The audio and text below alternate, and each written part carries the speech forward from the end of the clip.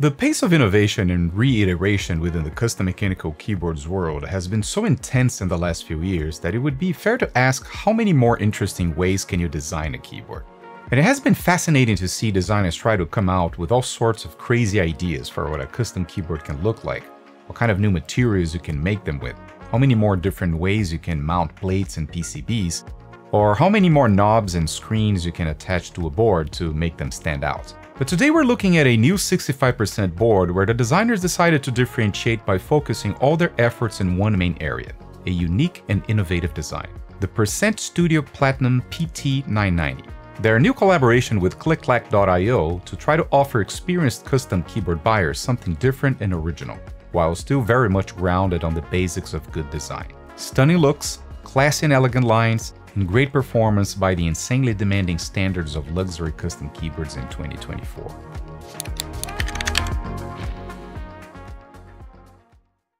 Hello and welcome to IOSAM. Today we're checking out ClickClack's latest collaboration with Percent Studio, the creators of some of the most iconic custom keyboard designs of the last few years, such as the Canoe, the Skog, and the Trio 65. And this time they're back with another head-turning 65% design that tries to up the ante even further in terms of design, materials, and performance.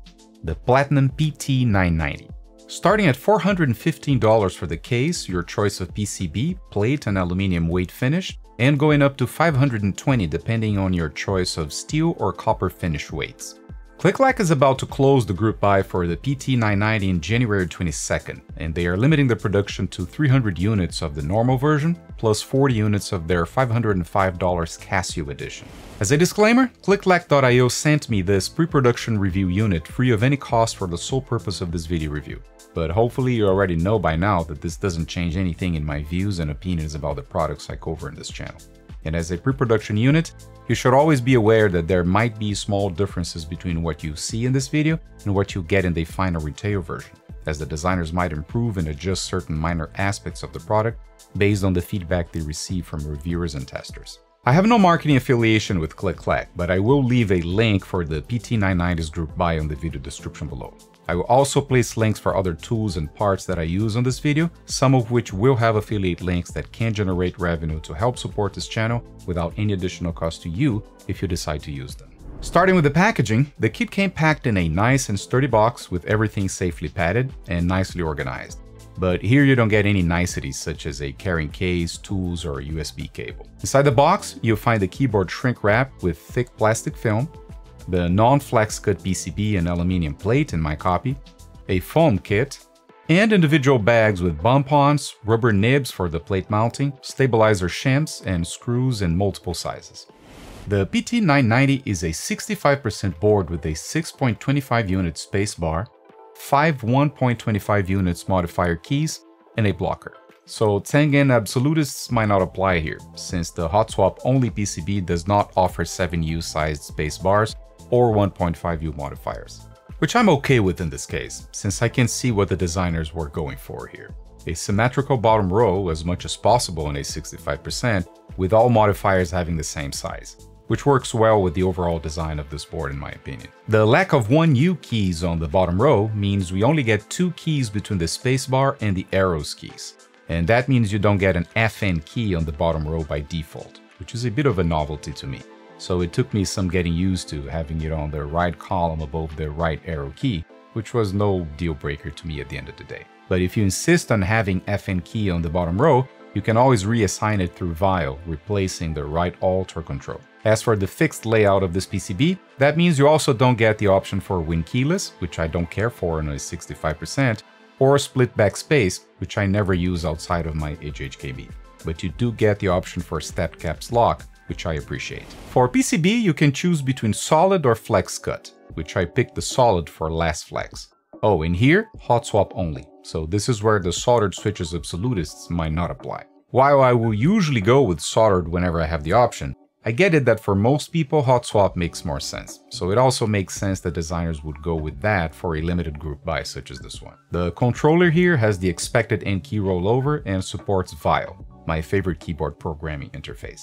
ClickClack.io confirmed that this is also VIA compatible, and they provided me with the required JSON file to make that work. But since I prefer VIO anyway, I didn't even bother with VIA. The USB-C plug is housed on a daughter board, as you'd expect in this type of design, and it uses a flat cable that will not interfere with the plate's vertical movements, and is long enough to avoid snapping it by accident when servicing this board. Stabs are PCB mounted and are not included with the kit, so here I picked some TX stabs for this build. And because the included PCB is 1.2 millimeters thick, they provide you with the stabs shims you need if you're using a regular stabilizer kit designed for 1.6 millimeters PCBs. And as it has been the rule for this type of keyboard lately, you get no per key backlighting of any kind here. Just a single LED for caps lock, which is very dim and barely visible through the aluminum plate. If you like mechanical keyboards and DIY electronics, did you know you can design your own keyboard and then have it manufactured for you? Be it a single prototype or hundreds of units for your next group buy, PCBWay can help you throughout this whole process. They offer all the services you need, such as PCB prototyping, manufacturing, and assembly, as well as plate and case CNC machining, injection molding, or 3D printing. PCBWay is the leading one-stop shop solution that offers you fast turnaround times, all the latest tech in PCB fabrication, an easy-to-use interface to submit your designs, and a team of experts to help you during the whole process. Oh, and remember to check their Mechanical Keyboards shared projects page with dozens of ideas for keyboards and parts you can build for yourself or use as inspiration for your next original design. Check the video description below for more information and for $5 off your first order with PCBWay.com. You have the choice for either FR4 or aluminum plates, no polycarb or any other exotic materials here. So if you like some plate flex, you should go with the FR4 since the alu option will be a bit stiffer, of course.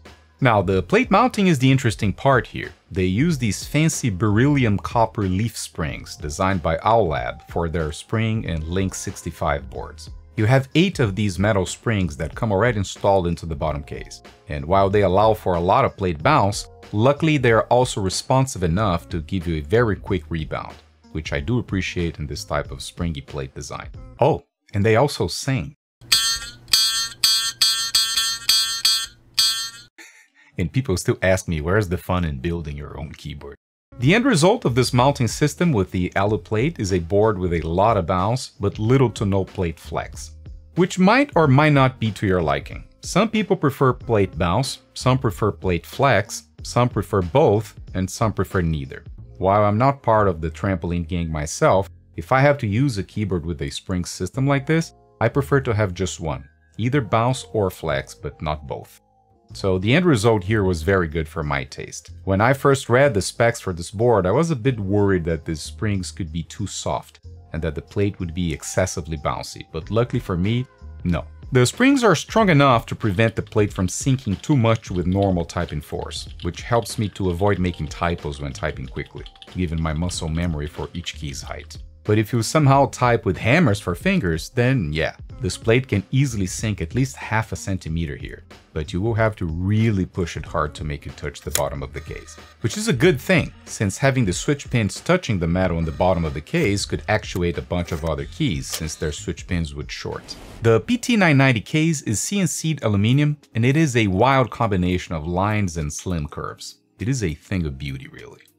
It has this very subtle retro Art Deco style that reminds me of kitchen appliances from the 40s and 50s. And the design here is not only form, it is also functional, as in the case of the sculpted lines on the sides that serve as handles for you to lift this heavy board. All outside edges have these perfectly milled chamfers that look incredibly smooth and don't feel sharp to the touch. I cannot even start to imagine how much more complex it is to mill something like this, in comparison with a more traditional wedge design keyboard with straighter lines. The amount of time that something like this takes to finish on a CNC machine might be insane. If you want to know where most of the money you're paying for a keyboard like this is going, this is it. And while I know some of you out there don't like visible screws, I don't have that problem, especially when they are on the bottom. Besides, I think if well implemented, visible screws can actually work well with the design, which I believe to be the case here. The anodization process is flawless. I could not find a single speck or dimple anywhere outside or inside. Click-Clack is offering 9 different colors for the PT990, 7 anodized and 2 coated, and they all look tasteful in my opinion. The ice anodized color I have here is absolutely stunning. It has a very subtle blue tint that can dip into silver depending on the lighting. The other nice thing about their anodization is that it does not show fingerprints, which is great to keep the board looking clean at all times. and which is not the case with the stainless steel PVD finish I got here, which while looks amazing, is a dust and fingerprints magnet of course, so it is not very practical. Unless you intend to keep this in a single location and only white glove it around, you'd be better off with one of the matte options, such as brushed steel or sandblasted brass, which while less visually striking, will be far more practical for day-to-day use. If you go with the steel or copper bottoms, that will also significantly increase the weight of the board, of course. The case design here is very intricate, with the daughter board hidden between the weight piece and the bottom half of the case. You also have 3 different badges, one in the bottom with the model number, one on the inside with the Percent Studio's logo, and a small one on the left side of the top case with the word Platinum. Luckily, the bottom case comes fully assembled, with all the leaf springs, weights, badges, and daughter board already in place. So there's no need to fuss about with those things if you don't want to. The one thing I was not a fan on this case design was the number of different types of screws they used here. There's one type for the weights, 2 types for attaching the spacers to the PCB and the plate, and another type to attach the 2 halves of the case together. And that's a lot of screw types, especially considering the kit doesn't come with any tools. So here you better have a decent multi-bit screwdriver set with 00 Phillips, as well as 1.3, 1.5, and 2mm hex bits. Another thing I don't understand why they didn't include was integrated force brake pads into the case, such as those in the much cheaper TKD Cycle 7 for example. So here you'll have to DIY your own force brakes if you care about that. The case measures 34 centimeters in width, which is quite chunky for a 65%, 11.5 centimeters in depth, 2 centimeters in height in the front side, and 3.6 centimeters in the back. Both measurements there already include the height of the bump-ons. The inclination angle is 8.5 degrees when measured on the edge of the case. It weighs shy of 2.3 kilograms, or 5 pounds with its stainless steel weight and fully built with alu plate and ABS keycaps. Needless to say, this thing is not going to move on your desk. The PT990 comes with a complete foam kit in the box with a foam sheet for the bottom case, a thick porn sheet for the plate, and a PE sheet for the PCB. The use of these is always optional, of course, and should be used according to your own preferences. In this video, we are going to try it with and without case foam, and because I used quite loud long pole switches already, I did not use the PE foam.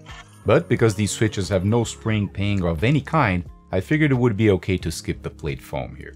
Always good to remind that using the case foam will also help to avoid shorting switches and accidentally actuating them in the rare case you push the plate all the way down. ClickLack.io does not have a warranty policy explicitly defined on their website, but they are known for taking good care of their customers on a case-by-case basis. So if any problem arises with your board, just let them know by email what the issue is with photos or videos of the problem, and they should be able to take care of the issue for you. As this is a custom kit, let's quickly go through my choices of switches and keycaps. For switches, I decided to finally put these treasured Prevail Nebulas in a worthy host. Yeah, I know, it was pretty sad to lose Prevail keys. I bought a lot of stuff from them back in the day, and these switches were the last of my purchases before they closed shop. These might be one of the best looking switches I've ever seen, and they perform extremely well. These are long pole linears made by JWK with 62 grams of bottom out force, and they come with perfect factory lubing and zero ping of any kind. They feel and sound amazing for clackier builds such as the one I'm going for here. For keycaps, I picked the classic GMK Space Cadet Round 2, with its beautiful dark gray alphas, indigo blue mods, and white legends. Since I was going for clacks here, thick GMK ABS was the way to go. Not to mention that I think the color scheme here worked very well with the ice color of the PT990. Super classy. To assemble the hot swap PT990, I first prepped the stabs by lubing them with my mix of 50/50 Krytox 205 Grade 2 and 105 oil on the stems and housings, and XHT BDZ on the wires. Instead of the provided shims, I used KBD Fan's rubber adhesives for stabs that has the same thickness of the shims, with the advantage of helping to quiet down the stabs, which I like. TX stabs are a known quantity at this stage, basically the best stabs in the business today. Here I went with their screw-in version, designed specifically for long pole switches, which helps to mitigate potential rattling caused by the slightly higher position of the keycaps. After installing the stabs, it was time to break these support wings that come on the long sides of the PCB, which is quite annoying if you ask me. I wish Percent would put the PCB with these things pre-clipped in the box, to avoid any confusion for the first-time builders that might not know these things are supposed to be removed. Then I installed the rubber nibs to the plate, and then the spacers to the PCB and plate assembly with the smaller hex screws on the PCB side and with the Phillips ones on the plate side. And then it was time to plug the daughter board to the PCB, which is a rather tricky endeavor given the microscopic size of the connector. Then, installing all the switches. Before closing the case, I also placed some small pieces of self-fusing silicone tape as a force brake mod near the 8 screw holes to reduce resonance. The next step was to place the PCB and plate assembly on top of the bottom case half, lining up the rubber nibs with the small holes on each of the 8 leaf springs. Then I placed the top case half and attached the 8 long hex screws with my wall stick. And finally, the keycaps. And there we have it, a stunning piece of art in the shape of a keyboard.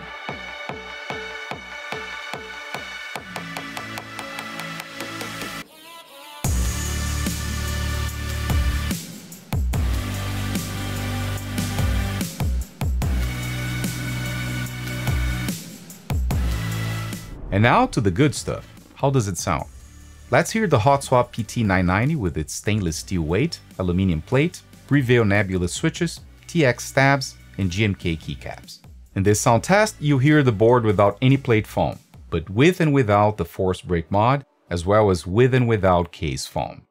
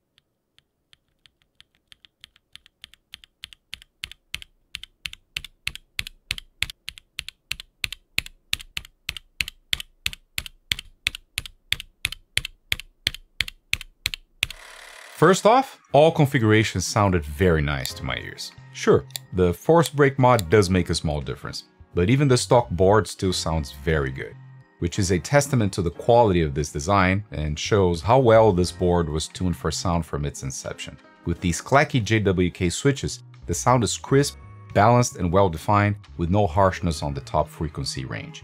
With the force brake mod, we get a smidge less metal resonance, which helps of course. And with the case foam, while we get no difference in volume, the high frequency gets slightly rolled off. But honestly, the differences here are so small to the point of being hard to notice unless you're actively looking for them. Whatever way you go here, you'll have a nice and crisp sounding keyboard. Alright, conclusion time. What do I think of the Percent Studio Platinum PT990? For the layout, I liked it. Despite the lack of choice on the buyer's end, I think the Percent team luckily made all the right ones here, both in terms of aesthetics and usability. And what can I say about the looks? This thing is jaw-dropping gorgeous. The best looking 65% I have ever typed on, beyond any doubt. I'm a bit of a sucker for Art Deco designs, and this board hit all the right spots for me. Beautiful lines with a practical and functional shape. While I usually tame the sound of my keyboards for use in open offices, here, I went all in for the louder and sharper clacks with this configuration, since this board would not leave my home office anyway. And I gotta say, I love its sound. While the force brake mod does help, I'd still have no problem using this board in its stock configuration without foam. As for typing feel, if you've watched any of my videos before, you might know I'm not exactly crazy about excessive blade flex and bounce. But here I was positively surprised with how responsive this lift spring mounting system is. While it can give a lot of plate bounce if you hammer it down, for my light typing style, the plate bounce did not get in the way at all. which was unexpected but appreciated. The PT990 is a luxury custom board and one with the Click-Clack.io track record. Top-notch design, the best materials, and flawless manufacturing. But then again, this is a $415 kit before you factor in shipping and taxes, and before you add in stabs, switches, and keycaps, which in my case added up another $220, which makes this easily a $700 build. So yeah, this better be damn good. And it is. But this is the kind of product that no one can claim that is needed, really. The same way no one needs to drive a Porsche 911 to commute to work every day. But it is obviously nice to be able to do so if you can afford one, right? It is always a bit of a moot point to discuss competition with luxury customs like this. While you could claim that this or that other keyboard could be better than this for a bit less money, it is very likely that the keyboards you'll be comparing this to are also group buys that you can't just go out there buy whenever you want one. Having said that, from everything I've seen out there between $400 and $500, I don't think you're overpaying here really. The custom keyboards market is filled with boards that cost more than this without offering the same level of design or finish. So if you like the layout, the looks, and if this board falls within your budget for an ultra premium 65%, then I have no qualms in recommending this as your next custom keyboard. Now, it is always good to remember that this is a group buy, which comes with all the usual disclaimers, right? You're paying up front and you only get your product months later. And then in the particular case of the PT990, there's also an elephant in the room here that also needs to be addressed. And that is the rather checkered past of Percent Studio in regards to their past group buys. There is a long list of complaints online from people who bought their boards through other vendors in the past and had a less than stellar customer service experience, including some fairly notable content creators in this space. But, and this is an important but, this time the group buy is being managed by Click-Clack.io. And Click-Clack's reputation as a vendor is basically as good as it gets. So sure, some people might not want to support Percent Studio's work here as a matter of principle, and I totally understand that. But if you're not one of them, then at least you might rest assured that with Click-Clack handling the business side of things here, the risks are far smaller for you as the buyer. And finally, who do I think the PT990 is recommended for? Prices and group buy issues notwithstanding, this is a 100% enthusiast keyboard, of course. And while the hot swap PCB here might give you the impression that this would be a beginner's friendly custom, I have to say that at least as this kit arrived to me, it isn't really. Not only you don't get a built-in guide from the manufacturer, but if you have never built a ultra premium custom before, there will be a few things that will leave you scratching your head when you try to put it together. The PCB that needs to be clipped, the multitude of different types of screws, the lack of tools in the box, and the rather finicky daughter board cable are relatively significant obstacles for a first-time keyboard builder here. So you should definitely consider these aspects before you pull your credit card out. Now, if this is not your first custom build, then yeah, I don't think there's anything here that will necessarily stop you on your tracks. And the reward here is definitely worth it. This is one of the most unique 65% I have ever tried. From looks to build quality and performance, typing on this thing is quite the experience. And now, of course, I throw it back to you. What do you think? Are the design features and prices of the Platinum PT990 enough to pull you in? Let me know in the comments below. And while in there, leave any questions and as always, I'll be happy to help. Links for the PT990 group buy and everything else are in the video description below as usual. And if you want to check my review of the other Click-Clack.io hit, the insanely competitively priced TKD Cycle 7, click here. Or click here if you want to check out my previous video where I share a bit of my personal history with mechanical keyboards and then go on to mod my first modern board. Thanks for watching and see you all soon.